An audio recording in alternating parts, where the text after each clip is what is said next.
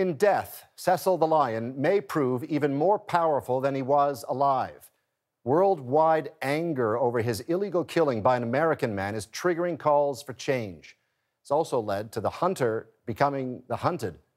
Kim Brunhuber reports.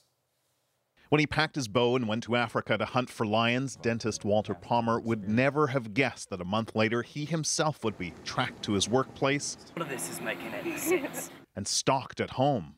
Preserves are meant to preserve wildlife, not to just lure them off and poach them. Palmer says he didn't mean to do it. When his guides lured this lion off the protected national park so he could shoot it, he didn't know he'd just targeted Zimbabwe's most famous lion, Cecil. Cue the outrage. There is a real heartbreak in Africa that we are selling ourselves, we are selling our wildlife. Minnesota's governor has now weighed in. I'm just so disgusted with that man. It even made the late night shows. The big question is, why are you shooting a lion in the first place? If you want to Though Jimmy Kimmel couldn't make it to the punchline. Positive, you can, sorry. Okay, I'm good. Today, the Zimbabweans Palmer hired to help him hunt showed up in court to face poaching charges. How do you feel? Terrible. But Palmer himself may never go to court.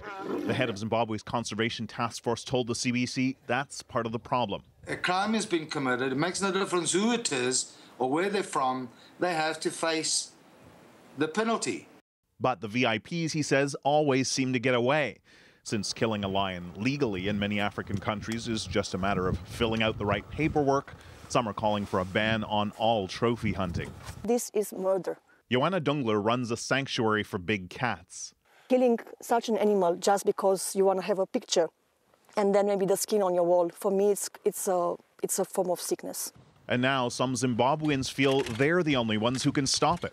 Those are endangered species, then we must preserve them as a community, as a country. All the threatened animals, not just the ones with human names. Kim Brunhuber, CBC News, Los Angeles.